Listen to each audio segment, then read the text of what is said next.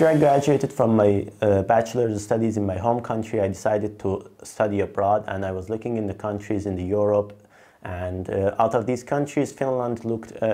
very attractive to me because it had good educational system, it had safety in the society, it was one of the most equal countries in the world, and there were a lot of strong industry, and there were plenty of opportunities to grow in my studies and my career. So in 2012, I moved to Finland to start my studies in wireless communications engineering at the University of Oulu. During my master's studies, I was fortunate enough to get research assistant positions at Center for Wireless Communications for my summer internship, as well as for my master's thesis. These allowed me to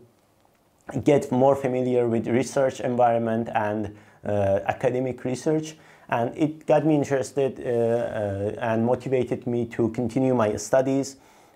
towards a doctoral degree. So in 2015 I started my doctoral studies at Center for Wireless Communications. During my doctoral studies, I had the support from the university to start working on a new topic, which was using machine learning for wireless communications for IoT environments. And then I also had the support to have a research visit to Virginia Tech in the USA, and also a research internship at Nokia Bell Labs in Espoo in Finland. These opportunities that I had during my doctoral studies, it gave me the perspective and insights to both the work in academia as well as industry. So after I graduated from my PhD, for a short period, I was a postdoc at University of Oulu, where I was trusted with the task of leading an AI task force for 6G, which we started by building an expert group on machine learning for wireless communications and writing a white paper, which led also to organizing a webinar on the topic. From summer of 2020, I joined Nokia Bell Labs as a researcher, which I'm challenged on a daily basis while working on new topics and new technologies, which allows me to grow and have deeper understanding of the areas that I'm working on. So the story that I'm telling you here will shed light on how studying and working in Finland is like for somebody who wants to invest in his or her future in ICT studies in Europe and especially in Finland.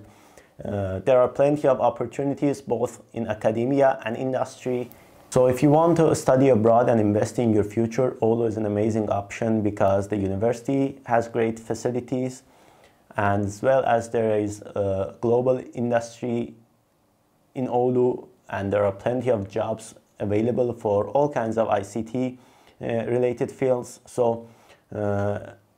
whether you want to have a career in the future in academia or industry, or you want to go ahead and become an entrepreneur and start your own company, Oulu has the ecosystem that will help you to grow and achieve your dreams and have your successful career. I highly encourage all of you that want to study abroad and have passion for technology to apply for the programs at the University of Oulu, and I wish you luck with your applications, and I hope to see all of you one day in Oulu.